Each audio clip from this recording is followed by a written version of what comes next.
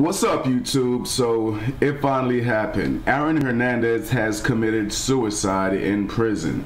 Okay, so AARON Hernandez is the former New England Patriots wide receiver, and he was in prison doing a life sentence for the murder of Odin Floyd.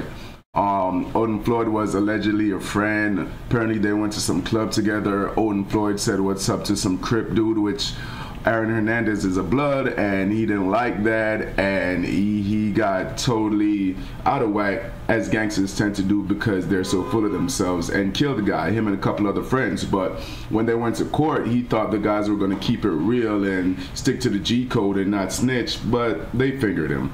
So in the process of investigating this murder, the authorities found out that AARON Hernandez was connected to two other murders in Boston, which just kept escalating into 3 murders and then 3 attempted murders.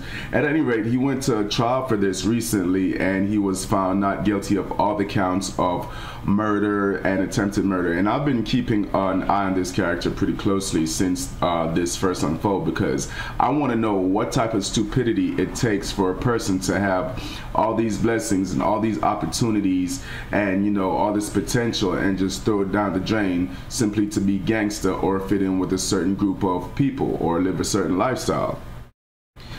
Now, the trial, the verdict is also on my page. I put that one up as well. And this is not a tragedy. This is just living by the gun and dying by the gun. You understand me? This is not like something you would consider a tragedy. But if I'm able to, which does not appear that I am, I was going to read you a little bit of this article, but it does not appear that I'm able to. Okay, so here's the thing about this, right? You make your bed, you lay down in it, okay? You want to live a gangster lifestyle, this is what a gangster lifestyle involves. A bunch of motherfuckers who gas you up, egg you on to do crazy shit, you know, and in the end, they run away from you when the consequences coming down. The reason why you don't see people doing this shit every day is because there are consequences for it. So when you feel bold and confident and take it up on yourself to do this type of shit, just know that, you know, you're not the baddest motherfucker in the world, and other people refuse to do it because it just wasn't worth it. And I'm glad to see that he committed suicide, because, you know, he killed somebody else. In my opinion, he killed somebody else, and in the court of law, he killed somebody else, and he should not get away with it. It is also my belief that he killed those other people and got away with it. So this is nothing more than poetic justice. This man went from top of the world to the bottom of the world to committing suicide. Why? Because he wanted to be gangster. And his girlfriend stuck by him the whole time. Is she a black chick? Yes. Black chicks love motherfucking gangsters. The average motherfucker, when they go to jail for life sentence, pretty much could hang it up. Not him. He still had bad bitches coming to his court date crying for him, like getting 2 or 3 more life sentences is gonna make like things harder on him. No, it's not. But anyway, man, this just goes to tell you that gangster life is not what's up. Don't let them hoes gas you up, boost your head up, believing that you could get more pussy or better quality pussy, you know what I'm saying, linking up with this shit, because even though you can, you know what I'm saying, it's still all a trap. It's not worth it. The sacrifice isn't worth it, in my opinion.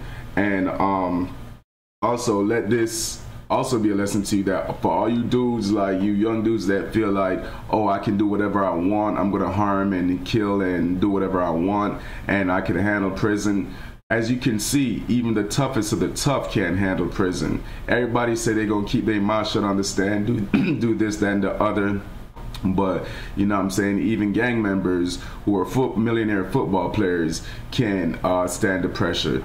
So good riddance to AARON Hernandez. He harmed my people and people like me, so I don't like him. I don't have to feel sorry for him. I'm not obligated to feel sorry for him. I think he got what he deserved.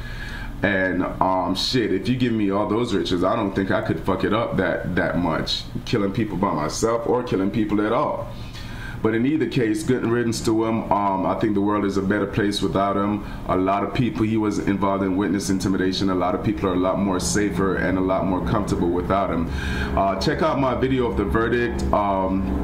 on my channel, and you would see the victim's family, how upset they were when he was found not guilty. They were crying, and they left without closure and distraught. But now they could have some closure because he killed himself. Again, the justice system does not work that well. You can't even rely on it to get some justice. So you can only rely on the Almighty, I guess, to get some poetic justice. But anyway, good riddance, AARON Hernandez. You hurt a lot of people while you were here on earth. You offended a lot of people while you were here on earth. You disrespected a lot of people while you were here on earth. And you did the right thing by taking your own life, because apparently we couldn't get it right because we're so dysfunctional and caught up in your celebrity that we wouldn't dare accuse you of being a wrongdoer. We saved those accusations for black guys. But anyway, you did us all a favor, and good riddance, man. Kids, let that be a lesson to you. Prison can break down anybody. You'll find yourself hanging yourself. So if you think that hoe at the club is worth it, you know what I'm saying, clowning the motherfucker, putting the motherfucker on Facebook is worth it, go ahead, keep up with the antics. All you motherfuckers in Chicago, keep up with the antics. Alright, look at Bobby Shmurda. He was a straight organized crime boss. Now he's in prison crying like a little bitch. He's in protective custody. Anyway, that's all I got for now, man. Thanks for watching. Definitely subscribe and check out my new channel. It's called Black Guys Matter, and basically it's a compilation of all the positive black guys out there moving and shaking in the country right now. So check it out. It's hashtag Black Guys Matter, no spaces, and definitely subscribe to that one. Peace.